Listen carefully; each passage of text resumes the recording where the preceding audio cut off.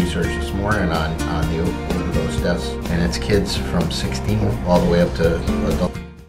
Welcome to a community conversation. My name is Jason Bannon. I'm a Wallingford resident, and I'm here with Sylvester Salcedo. This is a continuation of a conversation that we just had. So I know we talked, you were talking about CHU and having people come, and to me that's a lot like the methadone, model, and to me that's like a prison sentence. I can't get by this clean heroin thing. The clean heroin, it really, all it is when you think about it, right? If you went to Colombia, you could buy a pound or a kilo, 2.2 pounds of pure heroin, let's say, and that's what's shipped over here. And if we are allowed to just go to UPS, FedEx overnight, and send that to Wallingford, right? It probably costs us like $200 in overnight shipping. But because the cartels have to ship it here, the original $2,000 cost for that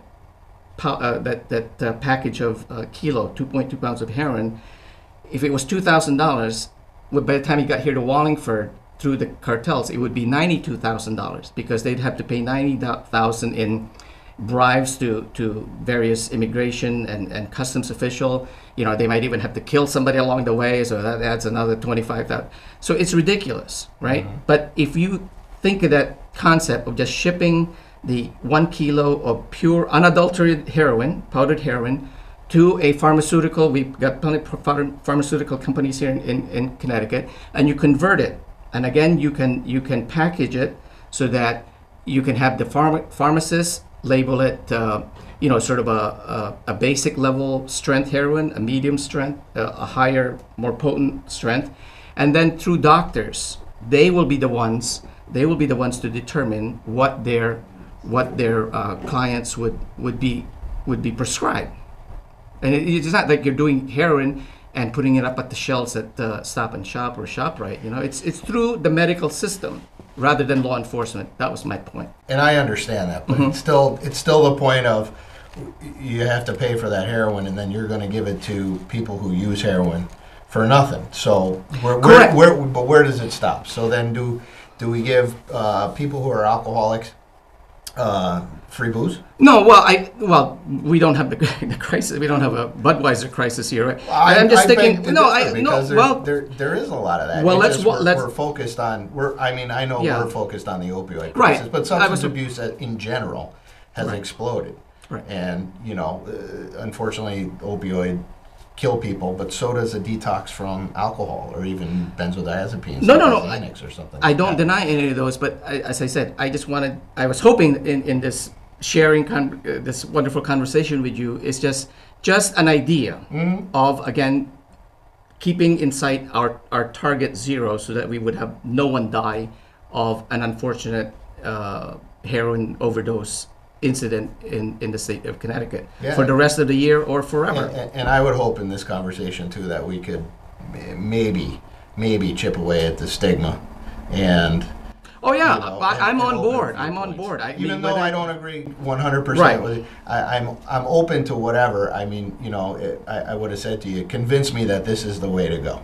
In terms mentally, it's difficult to wrap your head around this concept of, it's legal heroin and it's pure, it's pharmaceutical grade, and we can get it from France or Canada or Switzerland. And I'm saying to myself, why can't we produce it right here? Under limited, and again, very tightly controlled, like anything else. Yeah. In the same way we're controlling Percocet. In the same way we're controlling methadone, actually, right? Because methadone, I know from, again, I don't have first-hand experience, but from what other people tell me, narratives, is that sometimes they can be given extra dosage over the weekend when the clinic is not open. They have take-home bottles. Right, take-home bottles. So, but then again, you don't really know with this take-home bottles. You hear other stories where, the patients themselves sell it to other people who need it because then they can take the money to buy real heroin in the streets. So that's what I'm saying. I should have pointed out to you, the $10 bag of heroin, $5 bag of heroin, $3 bag of heroin that are in the streets of anywhere, Wallingford, New Haven, Bridgeport, Hartford, anywhere.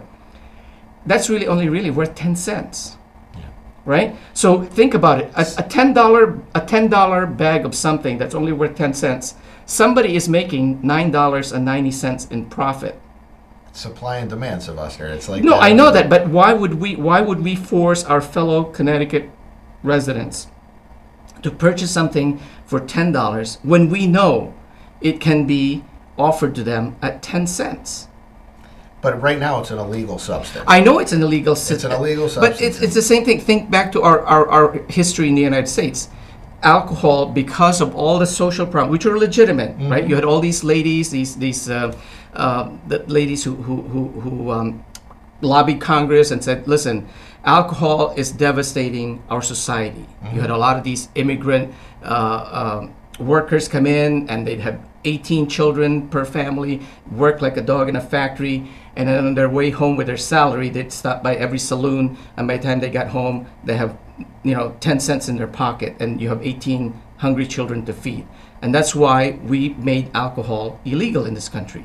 But yet we went through another painful phase where you basically had prohibition and people abused it. You had the speakeasies. People really, it's just generally in our societal culture that people will just basically look the other way and money will be made. And that's how you get all the criminal organizations develop. Al Capone, right? Because people still wanted it and they would do it in secret. So then when you went, the pendulum swung the other way again and you abolish prohibition, now you don't see the Budweiser delivery truck driving around Wallingford making his deliveries with an AK-47 on his passenger seat, because beer is regulated and it's for a price that's affordable relatively for people, right? And when there's a higher supply, Super Bowl time, the beer factories will produce more beers to meet the demand. But and then of course, yes, you do have the DUIs, you have the car accidents, but you do also have a wraparound education, reminders, don't drink and drive, and even societal, Mothers Against Drunk Driving, they're reacting to a particular set of societal issues that need to be addressed. And these are all legitimate. But the key is, we want to know, you and I were initially starting this conversation about target zero. How do we get Connecticut to have zero heroin overdose or opioid-related overdose deaths? And to me, as I said, this is just one way to do it. If you look at the amount of money that's being spent versus the amount of money that could be saved, and also making it healthier. Because as I said, if the Yale doctors are right, and it's about 105,000 Connecticut residents are affected by opioids, either in recovery, completely sober, or still actively using. Whether we use 33,000 as our starting point of people who are still using it, let's get those 33,000 out of their secret lives. Go to folks like you. Go to, there are 10,000 members of the Connecticut Bar Association, right? If there are 33,000 opioid users, I propose to the president of the Connecticut Bar Association and say, why don't we have every lawyer in Connecticut take on 3 pro bono clients, 3 of these opioid-dependent individuals, in whatever town you're in. Just say, as part of my give back to the society, to Connecticut society as an attorney, I will be the basically attorney for these 3 individuals. And you guide them through this whole system, and you provide them with connection through the network counselors. And the key is to keep them alive and to keep them away from engaging in crime. But of course, we would have to change. Like, we would almost practically have the same laws that we have for the casinos, right? That would be like Connecticut would be a drug tolerant zone in the United States of America. And we could just try that out like prohibition. Let's try it out for a year. Let's try it out for 3 years and see how it works. Well, I'm more of a prevention, education, treatment guy, but I'm open to a lot of different I agree. things. But see that? Yeah, go ahead. There's a lot of people who it's very difficult for them to get sober, and they want to get sober or clean or in recovery. Okay. And what you're proposing is kind of, to me, it's kind of against that, because you're still gonna provide them with heroin, and society is not, as a whole, are not going to get behind that. They're No, just- Jason, I don't think we should lose the point. I'm not saying that all 100,000 of these opioid affected individuals that were identified by the doctors from Yale School of Public Health and Yale Medical School. I'm not saying let them have this sort of open plate and just say, hey, come help yourself. No. Okay. What we're doing is, as I said, go to the individual Yeah. and ask them in a nice, welcoming, very friendly tone. It's not like, oh, you want to get well, right? We want to say, hey, let's talk to you in the most open, non-threatening, non-judgmental way. Just say, hey, in an ideal world, what would you really like to do? To just stabilize yourself, so you're not stealing, you're not prostituting yourself, you're not lying to your mom or your girlfriend or your wife, or you know what I mean. Just what will it take? And if they say, I really want rehab, well then that's what we'll try. Instead of wasting money on buying Narcan for every first responder in Connecticut, take that Narcan money of Governor Malloy and put it towards this program. I don't see Narcan as a waste of money either. I actually have 5 doses in my car right now because you just never know. Okay. They're going to need more of that. So from like a dollars and cents point, I know you're not a big you're not against it, but not a big proponent of, like Governor Malloy rolling out the Narcan. Right. To all the EMTs and Right. the paramedics and police and fire departments and all that. Right. But to me, it's kind of like a fire extinguisher. I'd rather have it and not have to use it than Right. need it and not have it. And yes, the price has gone up because it's supply and demand. This is America, Right. supply and demand. So Well, the price has gone up. I hear the point you made. Like I understand. I mean, I could bring 100 Narcans in my briefcase around, but the chances of me realistically running into somebody who will have an overdose is almost none, really. And I am the PTO president of the John C. Daniels School in New Haven, where across the street Right. is APT Foundation, one of the largest methadone clinics in all of New Haven. And in fact, we've had incidents where we've had some of their clients basically collapse on our school grounds. But I'm not there, right? And even though they come every morning and our school children and our staff see them, again, their lives really is almost not interconnected to our lives as an elementary school, and yet we're across the street from each other. So, to me, again, as I said, wouldn't it be better your 5 doses of Narcan that you have on you right now as you're driving around? Wouldn't those be more effective if they were positioned in a clinic where the 33,000 active users of opioids and heroins today go every morning and every afternoon to have a dose of what they need to stabilize, not to be party animals, but just so that they don't what they call dope sick, right? Because I think from what I hear in this population, what they after the partying phase is over, what they really dislike the most is the sensation Right. of the withdrawal symptoms. Yes, back Right. pain. Exactly. All the withdrawal symptoms, Exactly. which is absolutely horrific. to Correct, witness and that's someone what go and that's through. what drives them to get the heroin, and that's what drives them to do anything, to commit crimes, to sell their children, to do you know what I mean? To violate every societal norm. Right. And that's what I'm saying. That's the point where I would like to meet them, or the Chew philosophy outlook would like to meet them and say, hey, you don't have to engage in criminality. You don't have to abandon your children. You don't have to steal grandma's Social Security check. What you have to do is just sign up with the Connecticut Heroin Users Union. We will embrace you with tolerance, empathy, and acceptance. And again, we're not saying take heroin for the rest of your life. That's ridiculous. That's not a desirable philosophy. Really, what it is we want to keep an eye on target zero. We want you not to be dead tomorrow or next week or by the end of this year. And what I'm hearing you say too is it's a kind of treatment, but I don't know any other thing that we treat with the same substance that is killing a person. I mean, I'm not a pharmacologist or a physician, but I don't think it's the heroin that kills them, but I think what kills them is the pressure, the sort of criminality around having to take it. But as I said, I mean, I have these attorney friends who have to take insulin, right? So they run around the courthouse, they have a special bag with the syringes.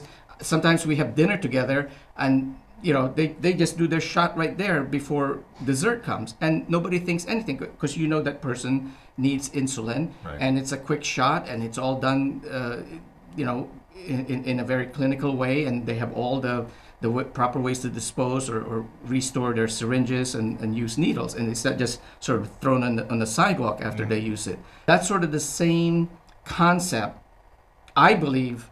Again, in practice, I watch two areas: the safe injection room in Frankfurt, Germany, one in Amsterdam, and then the one up in Vancouver in Canada.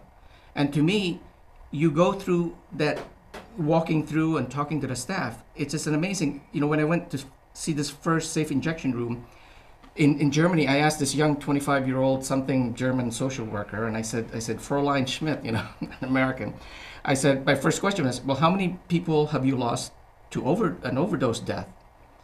And she looked at me like I was crazy. She goes, 9. It's just never. And that's not to say they won't have 2, sometimes 4 overdose incidents per day. Right. In that clinic. But yet nobody dies because they don't have to grab a $94 Narcan dose, or if you and I buy it, I think it's now $174 a dose. They grab a $2 plastic breathing tube from the wall. They lay the guy down or the woman down in the middle of the floor. They stick the breathing tube and they artificial breathe, because basically, I never knew this, but they explained it to me. When you hit the overdose level, the heroin basically makes your lung muscles just so relaxed that they just go to sleep and not breathe for you. So you're not getting oxygen to your brain, and you turn blue. And in the United States of America, everybody panics and runs away.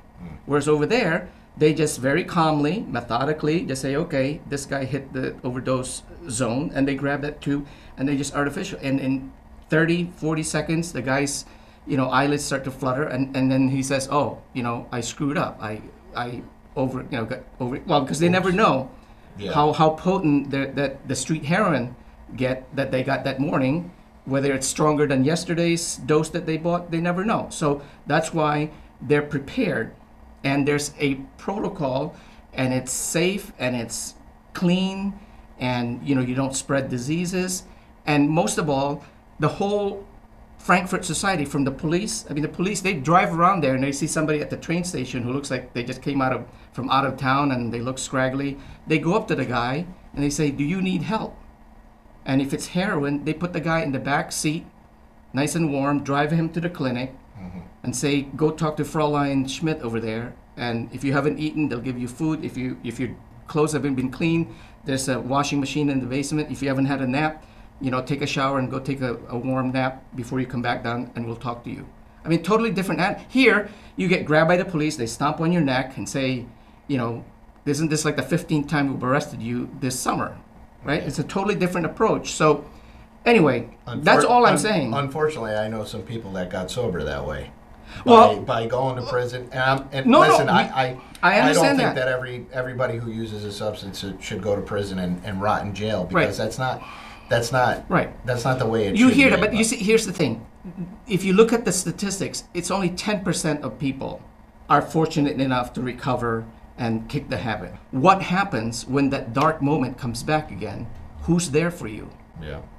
And that's why I want to say, we want you to be able to be there for you. If you trace back each of these stories of all these individuals with whom you've had an encounter with, I could almost, if we mapped it out on a piece of paper, we could point out each point where they could have had a chance if they were on a situation like the CHU.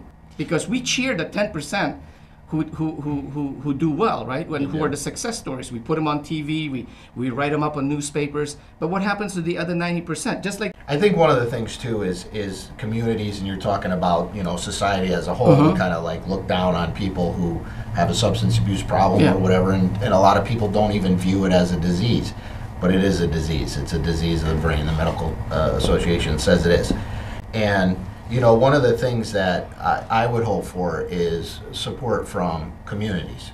And one of the things that that subcommittee that I'm on is trying to work with recovery-friendly communities. Because once you're in that recovery phase, whether it be 2 months, 2 days, 2 years, whatever it is, there needs to be friendly resources. I'm sorry. I'm kind of smiling as you're bringing up that whole committee, is because for this last 4 years that I've been kind of running around with it, just family gatherings or people I meet in bar association meetings or something like that, is that in Hartford, nobody, or I should say nobody, but I'd put it this way: most people up in Hartford have been reluctant to invite me to any of these open discussions about the opioid crisis in Connecticut, because it seems to me that they don't ever want to hear this idea of the chew being introduced. In other words, the tolerance, the empathy and acceptance. I don't think they have a problem with that. I think they have a problem with supplying heroin users with heroin. I'm going to be honest with you. Okay, fine. If that's the sticking point, at least, however, how about opening the dialogue to saying, well, look at this one. This chief of police up in Massachusetts, I think the sample, what's his name, Italian guy, Chief Campanello, right? I mean, the opioid situation up in the Cape Cod there has gotten so bad that he's told all his officers not to arrest anybody who comes to them with all their paraphernalia and admit that they're heroin addicted.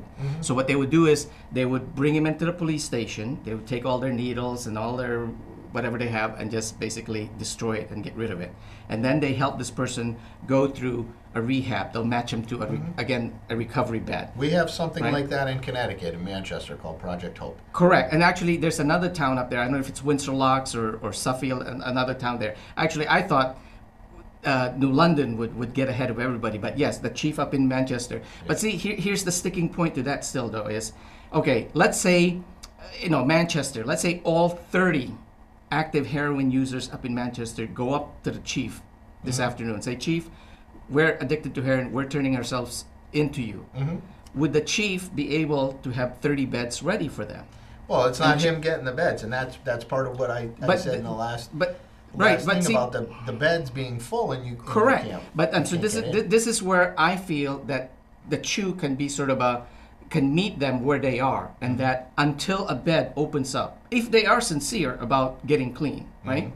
If of the 30, how are you going to measure their sincerity? Well, it's really up to them. Okay. But what it is when you have the 30 of them lined up, and the chief will say, okay, let's call Joe and Jane and Mary over there at these rehab centers, and they'll say, oh, we can only find a total of 5 beds today. So the other 25, what do you do with them? They go back out in the streets, and that's where I say the CHU should step in and say, while you're waiting, you can ingest heroin instead of going out in the streets. You come to us until they can find a bed, and then you go. That's all I'm saying, so that you don't die of an overdose in the bathroom at some donut shop somewhere. Yeah, and nobody wants that. Correct. That's what I'm saying. That's what I'm saying. That's all I'm asking. But I would say it would be more of a medication-assisted treatment at that point. Whatever it is that they want. And as I said, I'm not saying that it has to be heroin. As I said, go back to that question. You ask the person, what is it that will make you stable today? Suboxone, methadone, you know what I mean? And if you say heroin, then that's on the menu of choices. That's all I'm saying. So I think we're running out of time, and it's like I told you we could talk about this yes, for days. I agreed. Just sitting here with you and having this exchange to me is already a move forward for us, 2 individuals who may not necessarily see this the same way, and I certainly will think over some of your experiences that you've shared with me. It's always an enriching experience to be able to engage somebody in a very nice dialogue. Sylvester, thank you very much. Thank you, Jason. This is great, and thank you to Wallingford for being so welcoming. Yes, and thank you for coming to Wallingford to talk about it today. And thank you all out there for joining us in a community conversation.